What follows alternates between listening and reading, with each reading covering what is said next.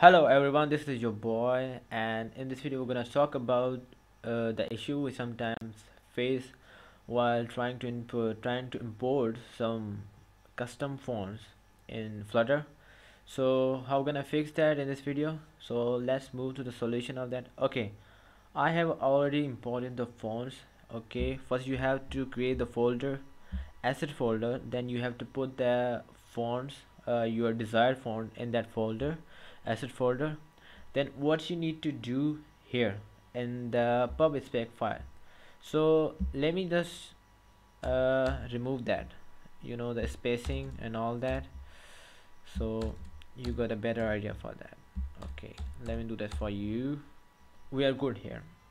So for the font, remember that all you need to care about here is the tab space, the space of a tab button. Okay, so for the fonts you have to press one tab.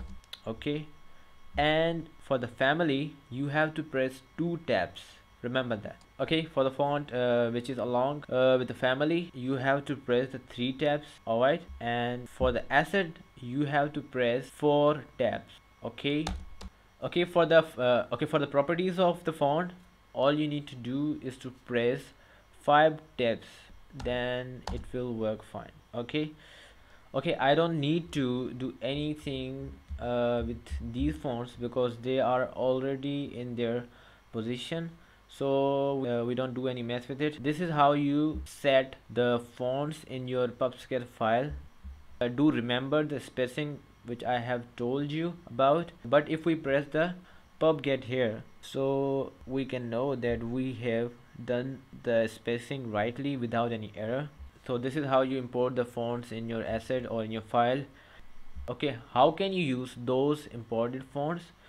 All you need to do is write the text widget, then in the text style you have to use the font family and write the name of that font family, then you're gonna use you have used that font.